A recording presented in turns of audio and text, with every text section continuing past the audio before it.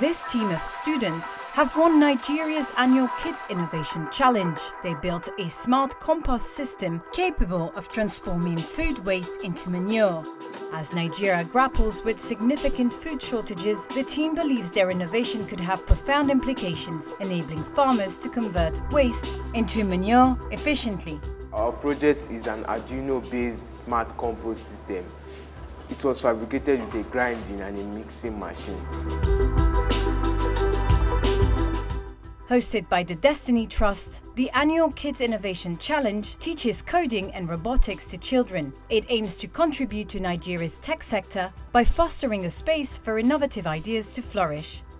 Abimbola Ojenike is the co-founder of the Destiny Trust. We have many tech talents that Africa can take advantage of, and our own work is to go and identify them, train them, and put them back into the economy. Since its inception in 2018, the Kids Innovation Hub has trained about 676 children. This year's challenge saw a wide range of entries, including a baby watch system and a platform to assist farmers in moving produce from their farms to customers. Uchendo David is part of the winning team.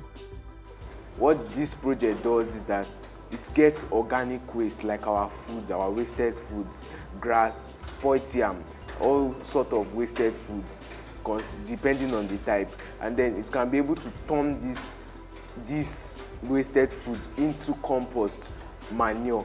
It can be able to turn it by itself, automated, so you have to just put in little or no effort in monitoring it.